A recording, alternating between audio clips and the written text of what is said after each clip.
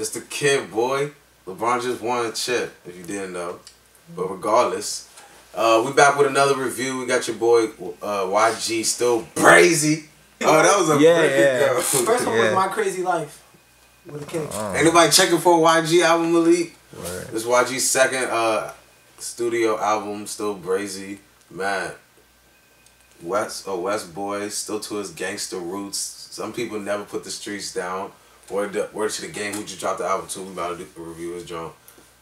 You could definitely hear the street influence, the gang, everything like in his life influence on here from start to bottom. But the funniest thing to me, I don't know, the best verse on this joint had to be the kid, the GOAT, Lil Wayne. Oh my goodness. It's like he picked up a southern flow and just murked the whole thing. Like, YG's verse on that joint was alright too. Yeah, I got a question. Like, YG was pretty dope on that, but like, I don't know, son. Lil Wayne bodied that whole thing. Like, he was the MVP of the album with his verse.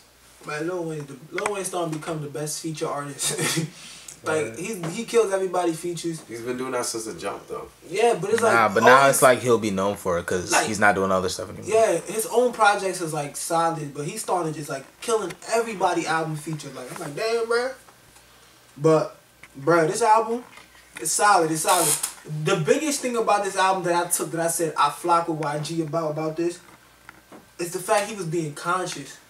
Like, if you really listen to the album, he had a couple conscious, like, real conscious songs, like... Police Get Away with Murder. The Police Get Away with Murder. The Black and Browns. Talking about black people and Hispanic people, they go through the same struggle. And it's just like... Minorities, basically. Yeah, colored people. And you sit there and you be like, damn, bro. Like, YG was... He elevated, because the last album was cool and stuff, but it was like just regular gangster rap shit. Yeah, you could tell before YG was just trying to find any type of hit, working with anybody with Drake. But not right here. I don't really see it. Nigga. I don't really see a defining hit. He got all his nigga from he got Sky 800. Man, who the fuck is Sky 800? he got Deuce. Who the fuck is Deuce, man? Marley Blue. Like, who are these niggas, man? Slim 400. Who is Slim 400? YG really, like, this was more so Sad Boy. I've never heard of Sad Boy. All these artists that he got, he didn't go reaching for the big names. And I like that too about the album, because he made it about the music. You didn't sit there and say, yo, guess who YG got on the album, on features. He made it about the music. If the music was right and if you was right for the song, he put you on. And this show, and when artists do that, that means they believe in their own talent. And they're willing to bet on themselves, because it's easy to go get Drake, Kendrick, Cole, 2 Chainz, Kanye, all the big artists to carry your project in case your shit flop. But he really put on his own people, and I like that, bro. Like, but at the same time, those people weren't impressive at all. Like, as genuine as it is, it's like you still have to be good. And like, I didn't really flock with any other features other than Weezy for real. What's his name? I like the feature with Sad Boy with the Black and Browns, because he was talking about his perspective as far as like being a Hispanic in LA and all that stuff. And it's like, I like that because he was giving me a different outlook on it. But to me, bro, like the biggest part of the album is, because on my Crazy Life, he was telling a story. If you really listen to it, he was telling a story. It was the opposite kind of a Kendrick story. Kendrick was giving a story of somebody looking from the outside. YG was giving a story of somebody that's actually doing it. That's why they considered it such a good album. But this album, I feel like he matured, because he still talk about like his life. Like, don't come to LA or like, who shot me? If you listen to Who Shot Me, he's like, damn, bro. Like, I'm in the studio, I'm fucking with all these niggas, and one of them probably set me up and got me shot. Who is it? Who could it be? That's real. And then it's like, don't come to LA. He talking about how dudes is softening up LA, like all these outsiders is coming in here, messing up the LA culture and stuff like that. Like, we don't really flock with you niggas and shit like that. And it's just like, Wale went to LA. And it's like, yeah, bro, YG's just... For me, there's nothing really particular. For me, it's more that really helps him a lot is his flow. Like, nothing he really says particularly, like, lyric-wise is, like, grab-holding or, like, clever or something. But it's, like, it reminds me a lot of, like, Meek Mill. Like, his flow is what's going to grab your attention. And, like, speaking of flow, I didn't know that, like, I knew there was an F. Donald Trump song, but I didn't know he wrote it. Yeah. And, like, when it just came out, it was just so funny, bro. Like, YG's a funny dude, bro. That joint had me geeking for a minute. I could just, like... And then I saw a meme of, like, Obama and his family, like, playing in the White House, bro. Hilarious, bro. No, I like that song, bro, because you gotta understand, Donald Trump, no matter what you say, he's a very powerful person, and he one of those people like, shit. They got Rick Ross album up out of the stores. I think it was like Walmart or Target. So he can mess up your whole situation. So he's very powerful for YG to go out on the limb, and he's not known to be a conscious. Like I expect this from like Kendrick or Cole, or one of them like conscious rappers. Like YG's a gangster rapper, but he really was. He went a different route and was conscious. He was talking about real life shit. Like I was expecting to listen to regular. Alright, bro, I'm in my low. Who do you love? Who do you love? I got bitches popping bottles, but nah, bro. He really went a different route and showed that he's really like artist, and he was talking about current shit. Like, and I'm like, yo, that's why I really flocked with this album hard too, bro. And it was a really solid album. There was a lot of songs on there. I was like, damn, bro, can we cut it down a little bit? But through and through, though, I like the album. It was a really solid album, and I like his message behind the album too. I feel like the production though didn't really match anything. Like, didn't really flow with him as a rapper and like any of the songs. Like I feel like it was just out of, other than the Donald Trump and still Brazy. Like I feel like, I don't know, it just didn't vibe together. It was just like, it was like a random beat, or like, oh, this is a tough beat, these are tough lyrics, let's put it together. Like I didn't feel like anything was like real art was creative, and it didn't really like, and then like from start to bottom, like from the first track, I didn't feel like it was a cohesive project. I just feel like it was like ideas and like, let's just put ideas here, there, and third. But that's just me.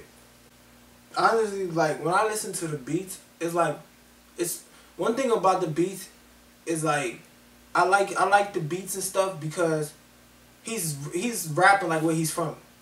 Like whether it's a miss or it's a hit or not, YG stays true to the West Coast. He not you know when you listen to his music where he's from. He's not one of these niggas that's from here but sounds like he's from Atlanta or sounds like he's from another place. Like he's a West Coast LA based rapper, and that's his sound through his music, and I appreciate that through and through because there's too many niggas sound like places they not from. Like bro, just put on a fake sound. Yeah. Like nah, he's staying true to that West Coast sound, and he's obviously right now outside of Kendrick, he's the hottest nigga from the West right now. The Game. But the Game is like a The staple. Game is old as shit. Old. Like he's a staple. Like Game is not going nowhere. Like he's a staple in the West. He's one of those. He's right there. He's a legend. He's a staple in the game, man. His papers together. Yeah. This album's a solid body of work. I'm gonna definitely come back to it. But if YG could take this progression, if he could mix his first album, because his first album was great storytelling, and he was talking about how Kendrick talked about the outside looking in, YG was talking about the inside living it. And you felt that in the first album, but it wasn't too conscious. So this album was really conscious. So if he could mix both of them, I think his third album potentially could be something really great. Because now his mind is bigger as far as like what he could talk about. He didn't box himself into just gangster rap and that's it. But final thoughts, man, this was a really solid project. I see YG getting better.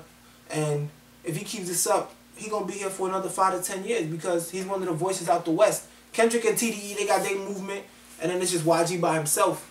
And it's like he gonna be like a staple in 5 to 10 years. He gonna be a staple like Game in them. Because Oe, the man behind the camera, he said my ratings be too high, so I'm gonna start being real strict on the ratings. So I'm gonna give this one like a 75. Cause I really like it. Normally I would give it an 85, but Oe might snap on me. I'm gonna give it a 75 because thing with the YG, I love the content. I love how his music matured. He didn't stay stagnant. He really talking about something this one. And he's like talking about his current events, him getting shot. He talking about police brutality. He talking about what's going on in LA between colored people and how we getting treated like shit over there. And he just talking about real stuff. And it's like, I really like that, bro, especially from somebody who I didn't expect it from. And it really shows his musical growth. But I kind of had like a couple things that I ain't really flock with the album about. It's like, one thing was like, to me, it wasn't something I'd be like, yo, I gotta listen to this every day now. It didn't grab me to the point where it was like, dog, this is I don't know. I didn't get too many positives like the way he did, and I definitely don't see him being any form of in the Game's lane other than like the content or like their attitudes or like relationship with still like gangs in their lives today. But like one thing I will say is yeah, I didn't expect this much. I didn't expect this much like conscious rap like from YG. I just expected like more party music. I was looking for a summer banger, to be honest, because like Meek and these boys lacking, so I'm looking for a song to turn out. But yeah, I definitely surprised by the amount of conscious rap I found on here. But at the end of the day, I didn't feel like this project as a whole was put together well, and I didn't really feel too much cohesiveness. But like I definitely like songs like Half Done with Trump made me laugh. But I definitely like songs like Please Get Away with Murder and Still Brazy. What's the other one? And I Got a Question with Wayne. Quote of the album, just listen to Wayne's whole verse. He got the whole quote of the album on his own verse. Wayne's that dude, bro. But this album remind me a lot of Kodak's album when it comes to like rappers who I didn't expect too much consciousness. But like I feel like he did this project a lot better than Kodak's. But at the end of the day, I'll give this album like a 57 out of 100. But that's just me. I don't know. Armel's feeling the Southern vibe. But yo, straight facts, homie. Subscribe to the channel. Get in the comment box. Tell me what you think about this joint or YG did on this thing. We got more reviews coming soon. All that.